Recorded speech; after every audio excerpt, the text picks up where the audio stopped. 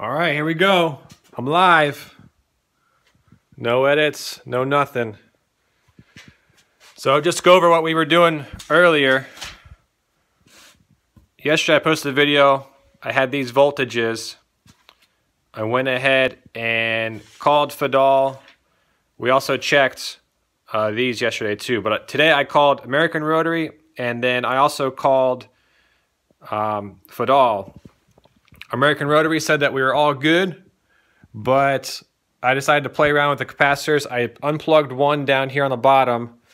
We got new voltages, and those are right here.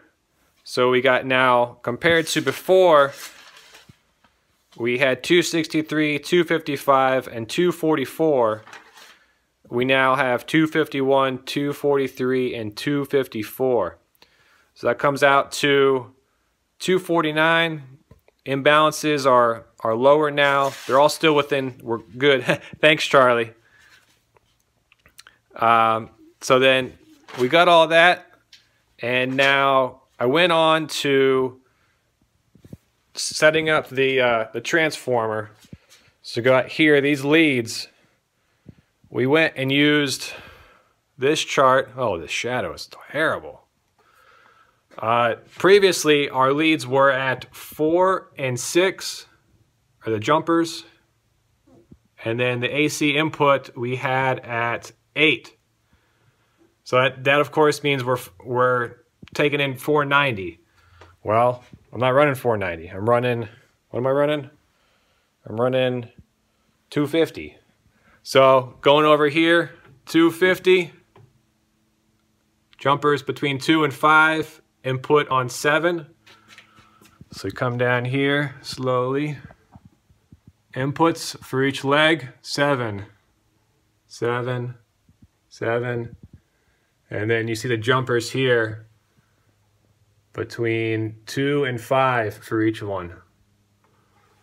So now we're set up for 250. Next up, we're going to turn that switch on. So I try to start this off first. It's quiet without the inverter going. Oh, one more thing is this guy, the surge suppressor. So I called Fidel. They actually don't support the older Fidels anymore. There's a company called Fives or Fives. But if we go over here, they said that I had the wrong board, but this is the board they wanted to sell me. But if you go to Fidel CNC, which is where I've been looking a lot lately, they have this board, the 250 volt surge suppressor, 1170 TAC2. You can see there's a bunch of big mauves on there, and then you can see, I don't know if you can see on the camera, you got 510 volts. I don't know why it says 510 if it's running 250, but this is what they're selling.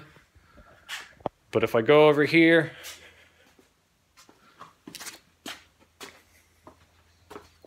can come over here. I don't know if you can see it with the light. Whoa. There, right there. You can see 510, and then you probably can't see the letters or the numbers, but it's 1170 TAC2. So I'm gonna go ahead and run with this one. Let's go ahead and start it up. We're running now. Are you ready, Charlie? Here we go.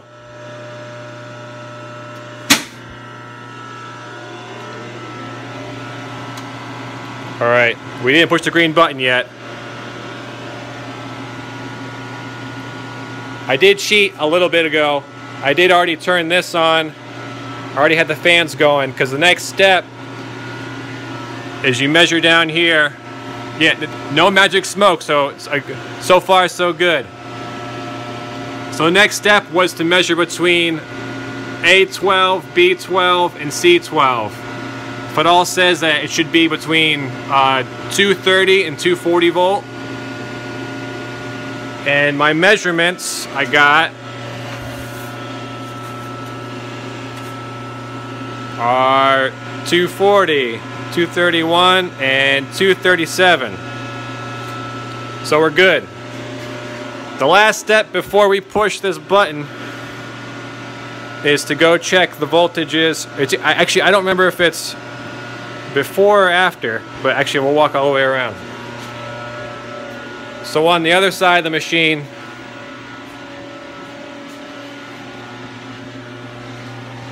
we got the DC power supply, and we got it. The next step is to check the 5 volts, the 12 volts. I got a notification. So it's to check the 5 volts and the 12 volts, and I don't know if they have other volts on there, but to check that. But looking at that power supply, it looks fairly new. So I'm gonna just say that that's good. And also because I ran it at the machine place that I bought it from.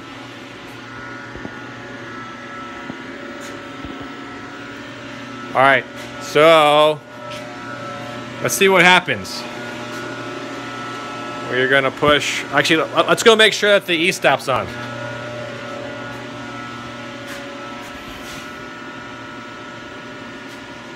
Alright. E-stop's pushed. We're all good here. Machine's still blocked up.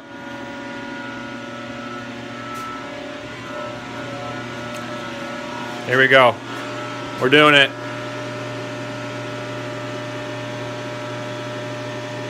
I pushed it. Let's see if this screen turns on.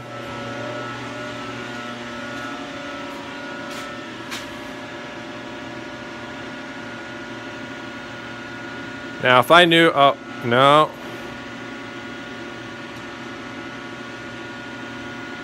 Let's see here.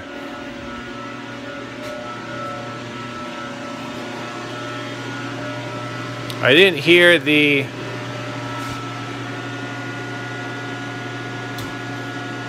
I heard something.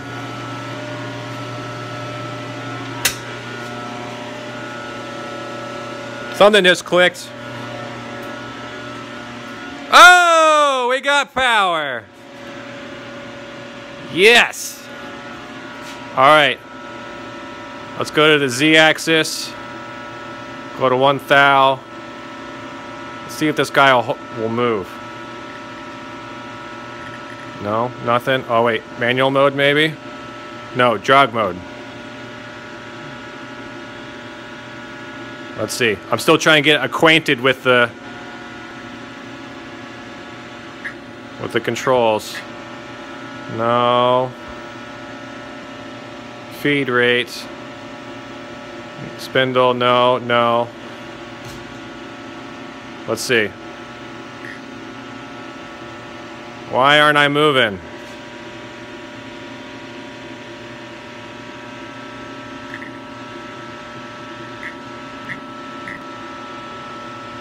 It's going super slow.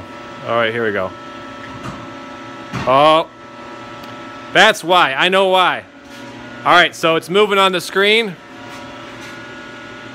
but I need to go back down. All right. So the reason why it's not moving is like a dummy. I forgot to take these guys out. Those are the counterweight rods. And now they're pretty tight. Or actually they're kind of loose. Alright, so let's see.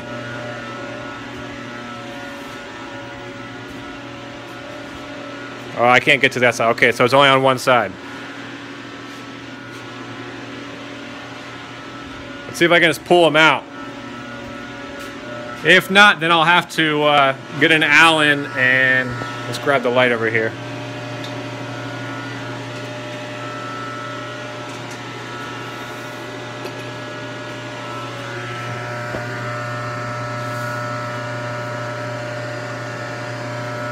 You can see right there. Let's see if we can go down and make this thing. Let's see here. I heard something move. If that didn't work, I'll go the other way. No. Alright. So we'll go down. Going down.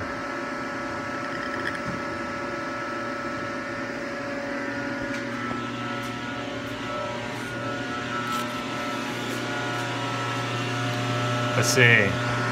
Still stuck.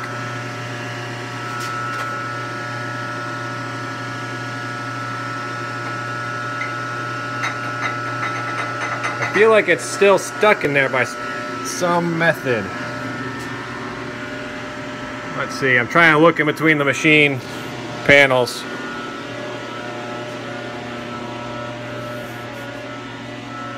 See anything back here? No. Alright, so it looks like I gotta figure this one out. I'll end the live stream here so I can find out where the other... Oh look, things are blinking. I don't know if that's good or bad, but we'll figure it out. So, thanks for watching. And I'm so happy that I got a green screen going on right now. That makes me happy. So things are moving. I just now need to figure out how to get the bars out that are in the back. Thanks, Charlie. I guess next time you guys will see this thing moving back and forth. We'll probably go over the cold start procedure, where we gotta line up those markers down there on each of the axes. I'll probably do some cleanup, get this crap out of here. But thanks for watching. See you guys next time.